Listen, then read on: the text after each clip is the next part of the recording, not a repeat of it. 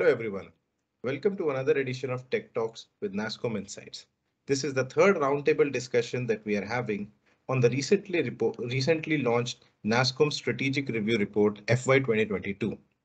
In this session, we will be discussing how the last year was a remarkable year for tech startups, with the news of tech startup unicorns spreading like wildfire.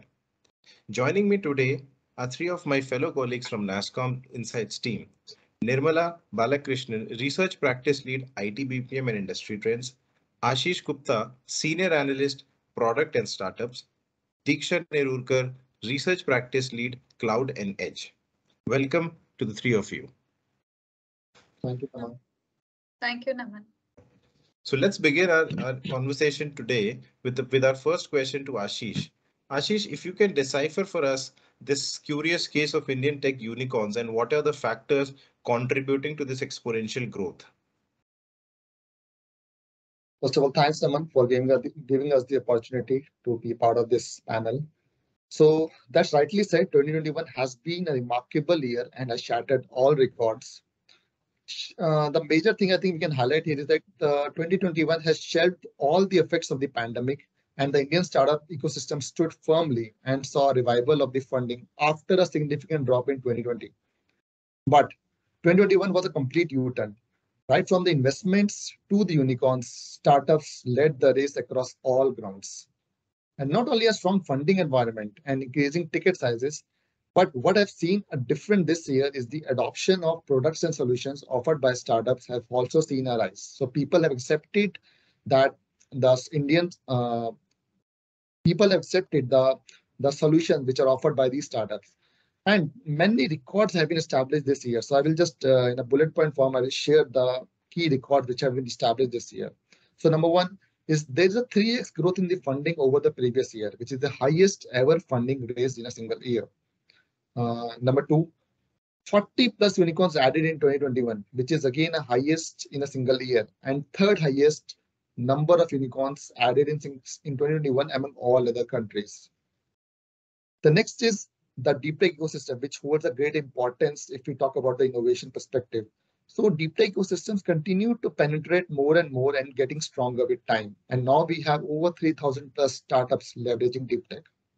But one thing which fascinated me the most in this 2021 is the listing of the Indian startup ecosystem on the stock exchange. Earlier, we had only a handful of startups on the stock exchange, but now we have, in 2021, 11 startups got listed. This actually means that journey to scale exponentially has started for the tech ecosystem. And this listing on the stock exchange is like a new trigger. So earlier, unicorn and all these things are like a benchmark. But today, listing is a new trigger for the startups to explore and expand going forward. And IPOs are basically a new way forward to scaling your startup. Not only these numbers that outshined in 2021, but a new wave was seen in driving this tech ecosystem, which was never seen before.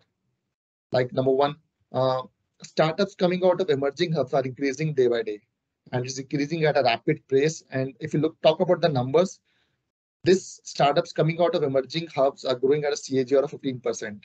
And what it means that this emergence will give a strong push to the plethora of budding entrepreneurs from the lower tier cities.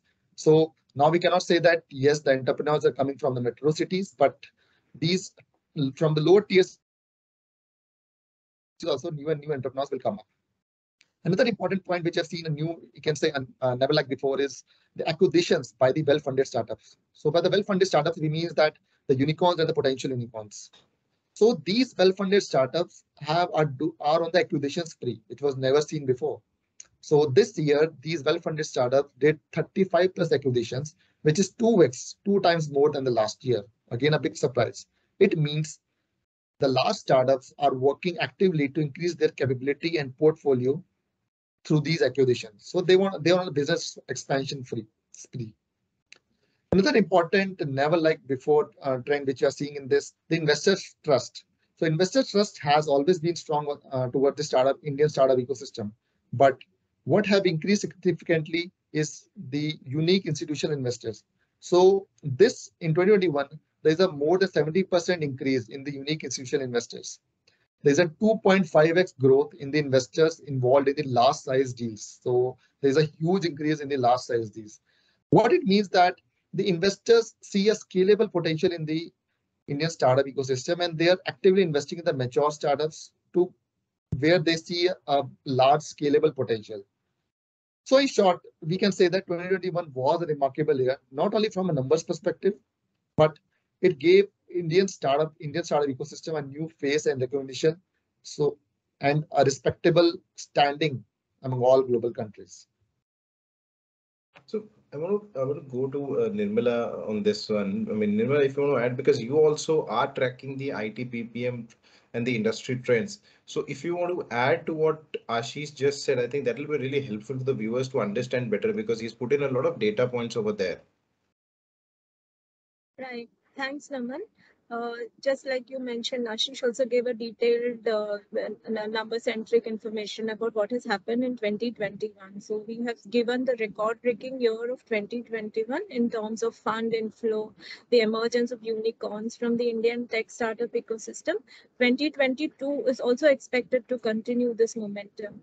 So we see that presently, as we are into the fourth month of 2022, the Indian startup ecosystem has already added 15 new entrants into the Unicorn Club.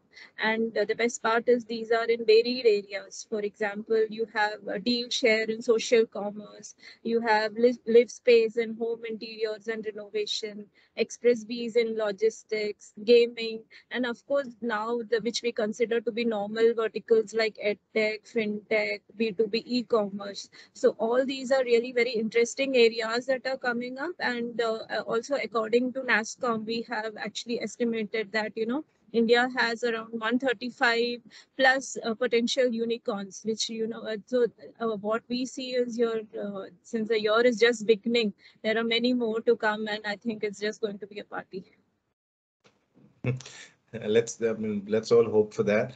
I want to stay with the topic of startups because that's something which is very important considering the old decade that we're looking forward to, and also it's been in the news for all the right reasons. So Ashish, I want to come back to you again, and we've seen that a few startups have gone for IPOs, right? Which is a little surprising from the lens of few experts. I mean, some of the experts still have their reservations around it. So what's your take in it? I mean, how should we take it? Should we take it as a positive thing? What are the maybe a couple of do's and don'ts around it? Ashish, because you're the startup guy, so if you can share some light on that. Like I said, Naman, startups going for IPO is the most exciting thing and fascinating part of me in 2021. So if you talk about the doubts and the people and the speculation that people have on the IPO, I think that's temporary. With time, I think it will all fade away. But for me, these IPOs are like a new revolution in the startup ecosystem because earlier turning unicorn was the only benchmark for a startup. And once you turn unicorn, I think there's nothing like a look forward. You just keep on going. But now listing is like a new benchmark, and now a look forward for any startup who wants to scale more and more because these IPOs will give a further growth push, which startups always look for. And not only it helps the startups to grow, but it gives a new level of recognition to a startup globally, which further helps them to scale across the world. So scaling globally also, these IPOs will help a startup to scale globally also.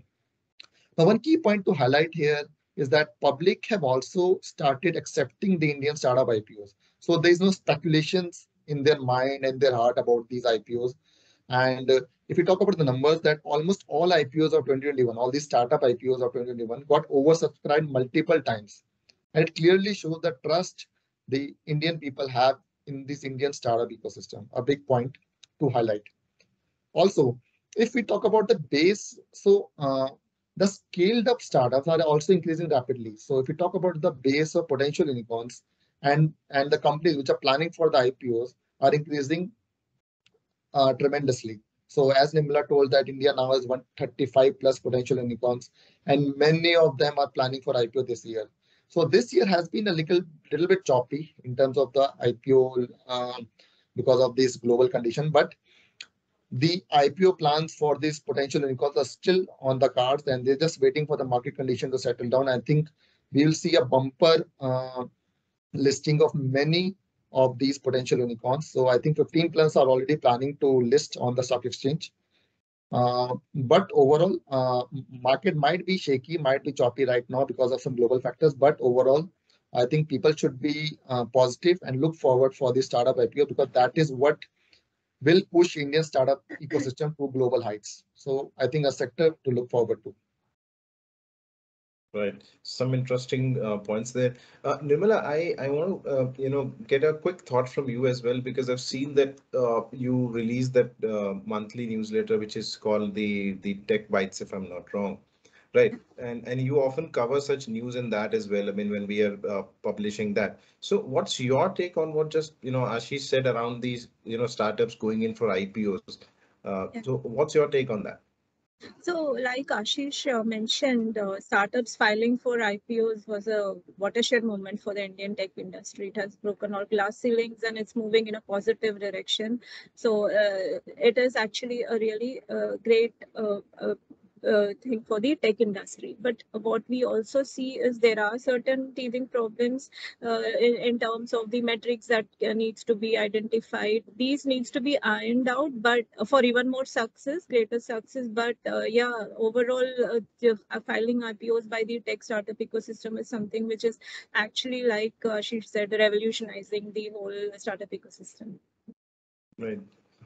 Uh, I think that's well said, and I want to shift our focus a little bit towards SaaS as well. The Indian software as a service landscape is continuously maturing, and it's maturing at a very rapid pace, with more and more companies reaching larger scale and driving heightened investor interest. So I want to pull in Diksha on this particular point. So Diksha, if you can probably highlight what are the factors that are contributing this to this strong growth, and what the future holds, particularly, and what we can expect from the Indian SaaS company in the future. So I think, Naman, first thank you for this opportunity. What I'll do is I'll break the sort of the demand drivers into two broad categories, right? One category is which is being driven by the continued digital transformation journey. It was a journey that started much before the pandemic, but the pandemic has accelerated that journey quite a lot. And both large, medium, and small companies are now on their digital transformation journey. Uh, One of the main points or parts of this journey is to convert your on-prem legacy systems into cloud-based. So one channel of demand is going to come from there, especially for SaaS solutions. Another channel is where emerging or so-called traditional sectors are also now moving on to cloud, right? So for example, education, we always had edtech, which was cloud first in many ways, but the traditional education system, because of the pandemic, was forced to adopt cloud and cloud-based solutions, right? Because of virtual classroom model. Sure. Similarly, retail, now we are seeing more and more of the online plus offline model and direct to consumer models, right? And that is all going to be based on cloud. And manufacturing, given that they're pushing for adopting industry 4.0, increasing use of AR, VR, etc., the background or the foundational technology for that is going to be cloud. And even government is emerging as one of the leading consumers of SaaS products. So that is the second point. And because of the distributed work model and driven by the pandemic and the distributed business model as well, right? We're going to see a lot of uptake in collaboration applications, security systems, application platforms, content workflow applications, and all of those. So that is one category of drivers. The second category is basically shifting from, I think the SaaS ecosystem is now shifting gradually from a horizontal focus to a more vertical industry focused model, right? So a lot of Right. industry specific niche solutions are being built, and that is going to be of interest to even the large players. Uh, and supporting this SaaS ecosystem, and which I feel is a key differentiator for India, is the very healthy support ecosystem. I think Ashish also mentioned the interest of investors, right? And Right. particularly SaaS has around 400 investors, 400 plus investors, and 500 plus incubators and accelerators. Uh, Also, like I mentioned, large technology players are going to look for partnerships with startups, especially those startups that offer niche solutions that will, provide a competitive edge in the market. So a lot of demand is going to come from that segment. And I think the final demand driver is, of course, technology. So technology will drive technology in a sense. Given the laser sharp focus on enhancing customer experience and personalization, right? We'll see a lot of uptake of AI-based solutions, API-led SaaS products, mobile-first solutions. So those are some of the growth drivers that I see for the SaaS segment, Naman. So Ashish, I want to get some quick thoughts from you as well on what Diksha just said about the Indian SaaS ecosystem, because I remember that you had also done a series of blogs around this, SaaS strategy playbook series, which was last year. And I think if you can really add to what Diksha just said, I think that will be really helpful for the viewers and for the audience to understand. I agree with Diksha on most of the points. I think she has covered most of the important points, which the factors which led to the strong growth of SaaS. What I've seen that the investor base in SaaS is also getting diverse, and investors from new categories are also emerging. Like we are seeing that corporate, venture capital, and sovereign wealth funds. These kind of new categories are also emerging, and we can see all these things in various reports. So as the Indian landscape matures, founders have also begun greater involvement from investors. So investors are seeking to add value beyond simply providing capital and connections by providing operational support on go-to-market, product growth, expansion, recruitment. So there's an increasing role of venture capital, and they're not just giving you the money, they're just mentoring a company for a proper growth. So mentorship has increased a lot in the SaaS ecosystem. Also, I'd like to highlight that the Indian SaaS founders have worked a lot and developed, and they know how to crack the market. So they know the growth strategy of this market, and they read the market quite well, and they target accordingly. So I would give a credit to the Indian SaaS founders also. So they develop a good strategy, they target a specific market and offer a differentiated product. So when they work on the strategy, they look for a right product market fit, better pricing, and strong go-to-market strategy. And last but not the least, their continuous focus on innovation. So Indian entrepreneurs, they focus a lot on innovative SaaS products so that the market have the good potential to grow, and the product is getting well accepted in the market. So I think these are some of the reasons over and above what Diksha mentioned about the continuous growth of the SaaS market. Right. So I think this really sums it up nicely, the entire discussion that we've had. And I'm moving into my favorite part of the discussion, where I take your final cues on what the Indian how the Indian tech startup ecosystem is going to shape up in the new financial year, because we've just entered the new FY.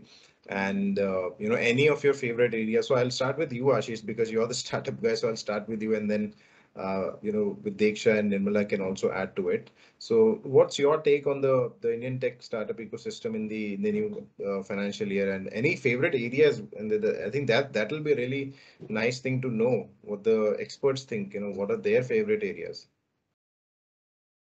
So if you ask me, Raman, I will just do the counting this year. So I will do the counting of unicorns and the number of IPOs which come up. So because the way these unicorns and IPOs are coming, I think this year I it will not be surprising that we shattered even 2021 record. So the unicorns and IPOs, I will keep on counting, and let's see what we have for 2022. So you're not mentioning anything. You're just saying let's wait and watch. Yeah, exactly. It's a wait and watch. Anything can happen because the way these unicorns have come up, even predictions are continue to be wrong. So I don't want to give any specific number, but yes, we are optimistic. So it would be, who knows, 2x, 3x, we don't know. Let's see. Okay. And Nirmala, what's and you want to add something and surprise the audience again? with maybe you want to give some numbers. No, no, we are very conservative. I'll just say that I'm very gung-ho about the disruptive solutions that are being created by the Indian startups, not only catering to the diverse Indian market, but also the global market. And what is even more heartening is that these are solutions which will surely create a larger impact, again, not only for our Indian economy, but the common man. So looking forward to such solutions and, learning more about them. That is where I'm very interested in. Of course, unicorns, IPOs, numbers. Ashish is very keen on that. It will always add value, but yeah. Yeah. Diksha, probably you would mention some of your favorite areas because I didn't get it from Ashish. I didn't get it from Nirmala till. No, I'll take that risk. I will take that risk. See, I see a lot of emerging opportunities, Naman. And if you're a startup, this is the right time to be one.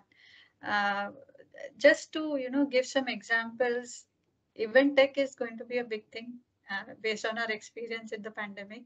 I'm very Absolutely. excited to see what happens in the sports tech space. That is one underpenetrated area, but huge opportunity. Uh, Space tech is another interesting area, and we are also seeing a lot of interesting, opportunities come from metaverse. That's one big. Everybody is talking about it, and Web3. Crypto Absolutely. continues to be in the news. Uh, Other solutions, I think, will be from like I said, vertical based solutions. I think supply chain solutions will be of interest, and also some solutions that are focused primarily on the SMB segment in India, right? Their requirements are quite different from large enterprises. So having some SMB specific solutions also would be, uh, would drive growth. But my personal interest would be to see how sports tech and space tech emerge. That would be very No, interesting. no, that's definitely going to be very interesting because my personal favorite is also sports. So and I think a lot of people, considering that India is a sports-loving country, so I think that's one area. And you really, pointed out rightly that it's something which is still not penetrated as it should have been Yeah. in the past. I think event tech still we've made some progress in that particular area with hybrid events and I think, but I think sports tech is something which is still yet to be explored. So thank you so much, Ashish, Diksha, Nimala for joining me today. And I think this was one of the most insightful discussions that we have. And we really, the last question that we had saved. So we saved the best for the last. So that's how I'll put it. And thank you so much for joining. And for to our viewers and to our subscribers, I would say please stay tuned for session 4 and share, like, and subscribe to our YouTube channel, NASSCOM Insights, and stay tuned for more roundtable discussions around the SR 2022. Thank you so much. Thank you, Naman. Thank you, Thanks, Naman. Thank Nirmala. you. We had Thanks, a great time. Ashish. Bye. Yeah. Thanks. Bye.